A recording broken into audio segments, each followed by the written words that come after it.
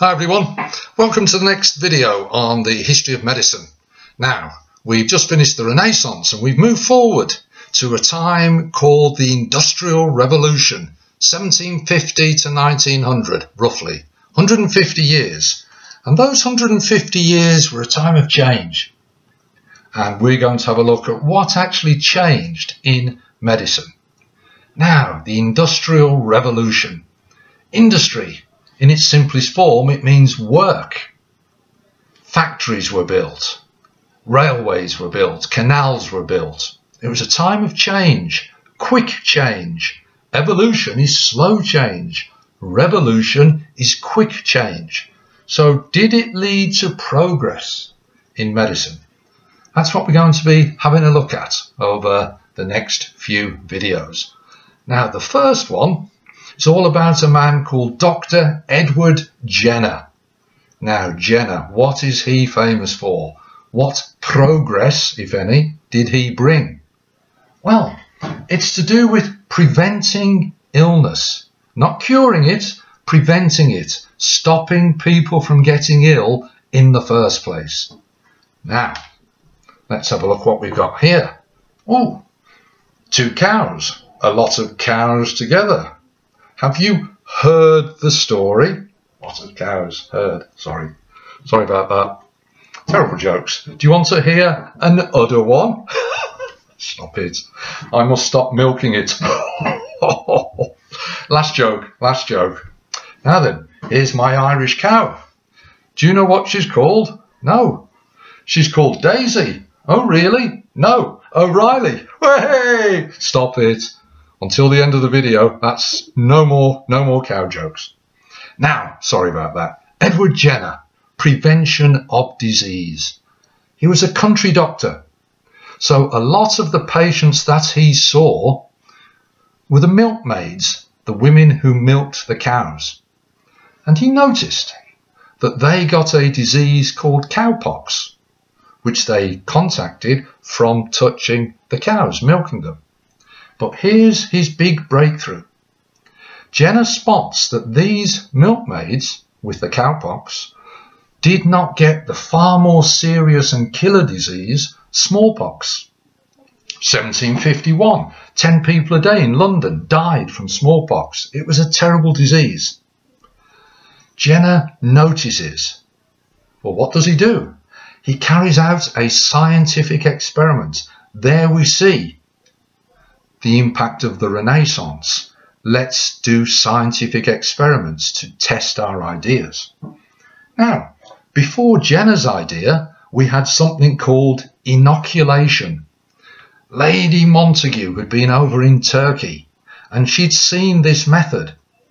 And what they would do is, let's say, there's a spot there full of pus.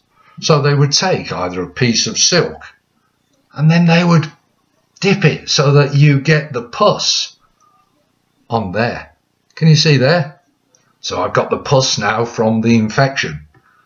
Then they would take a knife and make 2 cuts. There you are. Then they would get the pus and drag it into the blood like that. And that was called inoculation. That was the method that people used to try to prevent disease. Many doctors used inoculation. But then Jenner came along with his new idea. And Jenner says, right, I'm going to do a slightly different thing. So he takes an 8-year-old healthy boy called James Phipps. And he gets some cowpox from a milkmaid called Sarah Nelms. And he injects the cowpox into James Phipps. James Phipps becomes slightly unwell because he's got the cowpox. After a few days, a week or so, Edward Jenner then does his very brave and very risky experiment. He takes some smallpox. Remember, smallpox was a killer. And he injected the smallpox into James Phipps. He was taking a big risk. Fortunately for James Phipps, and fortunately for Edward Jenner, and fortunately for the rest of mankind, Jenner's idea worked. Somehow the cowpox had protected James Phipps from the smallpox. This was progress.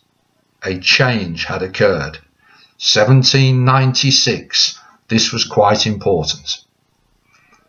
So, what happened next? Well, 1798, Jenner publishes his report. His results, his experiments, they are published. And we have the first vaccination. It comes from the Latin word for cow, which is vacca. So we get the first vaccination. Great idea. Great progress. Hooray! Well, let's take the next stage of the story. What factors were involved? What helped Jenner? Number one, observation. He'd spotted the link between cowpox and smallpox. Number two, he'd done a scientific experiment. Number three, he'd shown bravery and determination. Number four, money comes into it, linked very closely with factor five, the government. Because in 1802, the British government gave Jenner £10,000 to do more research. He used it to set up a clinic, all to do with vaccination. In 1806, they gave him another £20,000. So they've given him £30,000. This was a change. Because before then, the government used to follow a policy called laissez-faire. Nothing to do with us, sort it out yourself. We're not interested. But now the government were getting involved and providing money to help medicine make progress. So you would think, very good news. 1840, the smallpox vaccination was free for all infants. 1853, the smallpox vaccination became compulsory. 1871, the smallpox vaccination, it was strictly enforced. If you did not give it to your child, you were fined. That surely is progress. Great news, end of video. But no, here's something to think about. Many people opposed, were against this new development, this new change by Edward Jenner. Why? Why would they be against such a great idea? Have a think about that. Any ideas? Well, here's a couple. Some people don't like change. They're afraid of it. Fear of change, fear of new ideas. One reason why some people oppose Jenner. The second one, remember when I was talking about inoculation? Well, many doctors used to use that, and many doctors were paid well for doing inoculation. Well, now they're losing their money. For example, the Sutton brothers in Suffolk, they were very famous for doing inoculation. So they're not going to welcome an idea which is going to put them and their money out of a job. Not very happy. Some people didn't like the idea that it seemed as if human beings were being somehow infected by animals, the cows. They didn't understand it and they were resistant to that idea. Very old-fashioned. Some people didn't believe it worked. And indeed, some of the people who used Jenner's methods got it wrong, so it didn't work. And also, remember, Jenner was a lowly country doctor. Some of the top doctors in London said, "Oh, what can he teach us? I'm not going to accept him. Who's he? A country doctor? I'm the top man." So put all of that together and you see quite a lot of reasons why people were opposed at first to Jenner's new discovery. Now, here's somebody new for us. We're going to see a lot of this new pupil. Hi, my name's Is He Important? Is he important? Do you get it? Is he and is he important? Well, how important? This is a question that's often asked in the exam. How important was the discovery of, in this case, Edward Jenner? Was it very important? Quite important? A bit important? Not at all important. That's what you have to work out. That's what you have to decide. Well, how important was the work of Jenner? Well, to give you a couple of ideas to help you. Da, da, da, da, da, da. Here we have the flag of America. 1808, Thomas Jefferson, President of America, wrote a letter to Edward Jenner. Wow. President of America, Edward Jenner, a lowly country doctor, and he's writing Jenner a letter. Why? Well, in the letter it says this. I'll read it to you. What do you think? Medicine has never before produced any single improvement of such utility. Mankind can never forget that you have lived. Wow. Jefferson is saying your development is very, very useful. It's very important. Thank goodness you were born, because you have saved many, many lives. And he did. Over in America, the Native Americans were being wiped out by smallpox. Once the vaccination was available, it was able to save people's lives by preventing them getting the disease. So, go back to our pupil. Is he important? Was Jenner's work a turning point? How significant was it?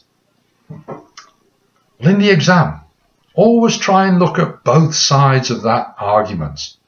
You could say, yes, Jenner's work was significant.